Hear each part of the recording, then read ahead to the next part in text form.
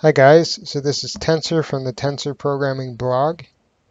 I thought I'd break in our YouTube channel by making a video about Node.js and about the various options you have as a programmer for text editors and for IDEs. I believe that this is a very important choice for any programmer to make, whether you're beginner or advanced, making a choice for text editor or at least a development environment in general. You know, certain people like certain things. Not everybody loves Emacs. Not everybody likes Vim, you know. And there are a lot of different choices nowadays, which are all equally great for different people, of course, and for different situations. But before all that, we're going to talk about Node.js. So Node.js essentially is a JavaScript runtime that was built on the Chrome browser engine, which is the Chrome V8 JavaScript engine. More or less, it is a JavaScript server that is coupled with a package manager called npm, and this package manager is extremely powerful, right? So even if you don't plan to deal with JavaScript, it's something that you're going to have to deal with at some point. Like if you're doing Ruby on Rails, you need npm. If you're doing to do bundle exec, you need an npm to install your JavaScript libraries.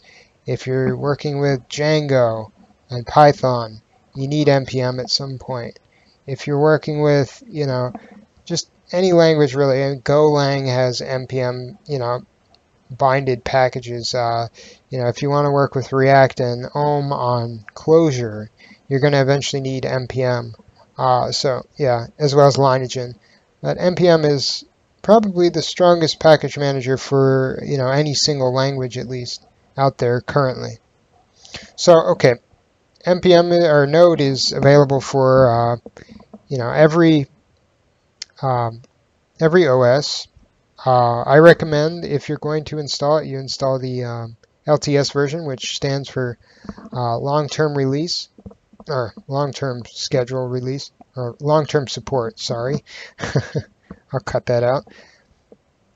So yeah, I recommend that you install the LTS, which stands for long-term support.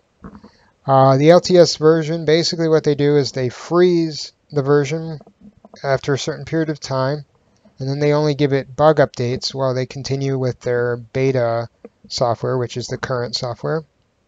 And then after a certain period of time, they'll freeze the current channel, move it over to the LTS channel, and continue to update the current channel with the newest stuff.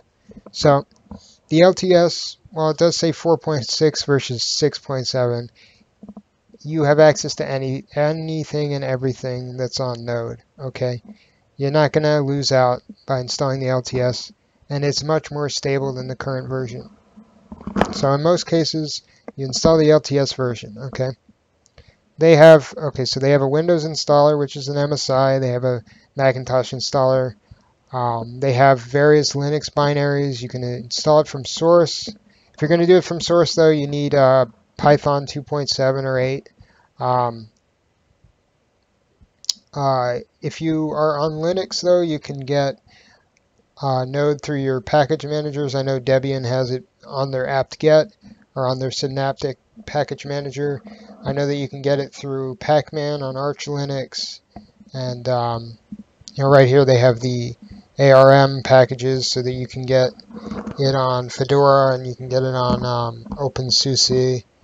And you know, so it's a very easy to get package, and it's very strong. It's worth your time. It's worth installing, and it's worth looking into. It's not very difficult to figure out how to work it, at least not the package manager. Node is another thing, and we'll get to that at some point on the blog. But for now, it's worth installing even if you don't plan to touch JavaScript. Okay, so now let's talk about text editors. The first one we're going to look at is none other than GUN Emacs. Emacs for short. Emacs has been around since, I believe it was 1986 or 7. So it's almost like 45, 46 years old. I mean, it's a crazy old piece of software. When Emacs came out, You got to remember that not many computers had peripherals like mice, okay?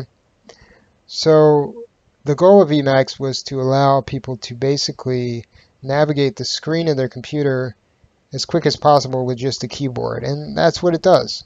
So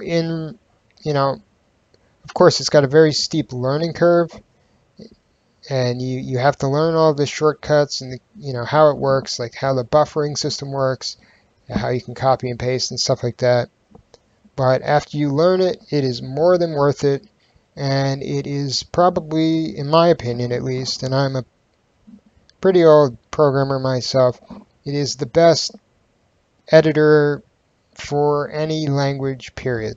Just straight up. Because you also have access to Vim mode, evil mode. You can use Vim shortcuts, you can use your Emacs shortcuts, you can customize the shortcuts. You have access to thousands and thousands of packages. It's a great thing. And it also has a built-in Lisp called eLisp, which is a version, I believe, of Common Lisp, which is just very easy to use, very easy to configure. It's a great little piece of software. The next one we're going to talk about is Vim, which is yet another old piece of software. If you're running Linux, you probably already have Vim installed. Vim and VI are the two versions, and they've been around almost as long as Linux has. Again, like Emacs, basically they came out when people didn't really have mice. I believe Vim came out after mice were invented, but not everybody had a mouse, and so of course the object of Vim basically was to make it so that you don't have to type as many keystrokes and you would get the same thing. So, and that's why, like, for example, Emacs has its own built-in Vim keys, because Vim is a very powerful set of keyboard shortcuts built into it. It also has an extremely great community, and there's thousands of packages like Emacs. It is a little difficult to learn, but once you learn it, again, like Emacs, it pays back in dividends, okay?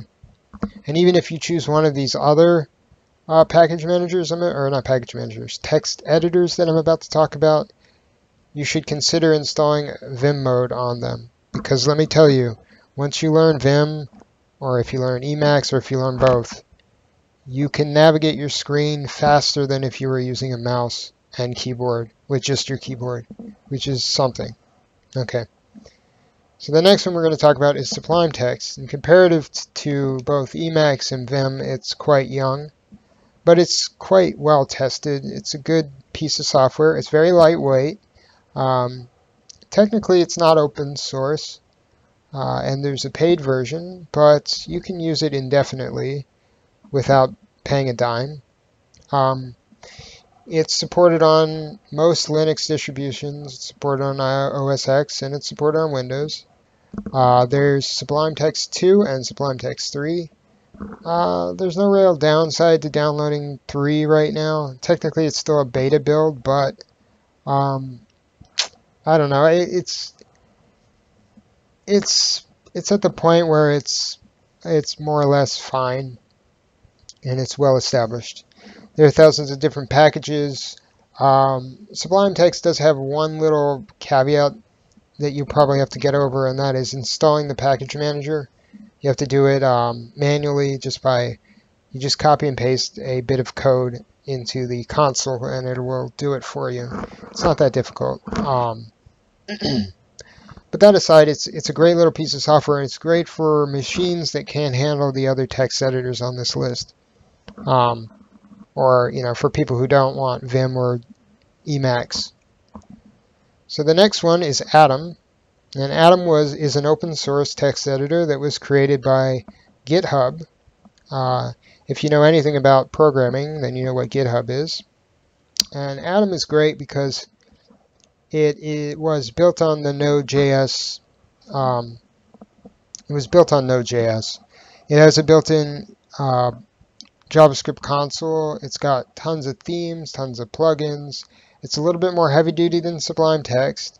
And I've had a few problems with it on Windows 10, but on Linux and on Mac, it's perfectly stable. and it's great, and it supports all kinds of different languages. And like Sublime Text, like Emacs, it has tons of packages. It has a great community. It has a Vim mode as well. It is a great little package or text editor, and it has its own package manager called APM. Yeah, it's really a nice piece of software. I would use it myself if I didn't like Emacs so much, but I still do use it for some things, but I don't use it as much as I should, I think. So the next one is the Adobe edition, which is brackets. The way I look at brackets, I have it open here, and I'll show you here in a second. The way I look at brackets is it's basically a what you see is what you can get type editor. So it's like Dreamweaver, but very cut down and smaller. And it's more geared towards coding. So here, as you can see, I have a few JavaScript and TypeScript applications open. This one, I assure you it works, even though it's throwing all these red flags. It works. The code's fine. But yeah, it's a good little text editor for people who want to work on web technologies, okay? Because a lot of it is based around the live preview feature, and which is like Dreamweaver. You can live preview what you're building, as you're building it. So, like for example, this is a little to-do app that I wrote a long time ago, and if I hit live preview, it pops up with to-dos, and I can type in stuff. So like, and it's showing me a live preview with the JavaScript running, and that's because it has a built-in JavaScript console. As you can see here, it's built on Node as well, like Atom, but I don't think it was built in CoffeeScript like Atom. I think it was just built in JavaScript. So here, it's like a browser. It's got a console and everything. So it's pretty nice. Okay, so the next one is a bit of an older standard, and that's Notepad++. Notepad++ has a great community. It's very lightweight, very stable, cross-platform. Has tons of packages. It's not very flashy. You won't get like crazy themes or anything, and but it gets the job done. And tons of people have been using this for years now. It's older than the other three that we've talked about, aside from Vim and Emacs, which are older than it. But it's basically the third oldest on this list, I'd say. And it's a good one. It is. If you don't like Atom, if you don't like Sublime Text, you don't like Emacs, you don't like Vim, you don't like brackets, then definitely go with Notepad++. The next one is Visual Studio Code, which is Microsoft's entry. And it's funny because Visual Studio Code, brackets, and Atom, they all kind of came out around the same time. And they all tried to corner the same market. I like Visual Studio Code. I have it open here. This is an F# program that I was writing.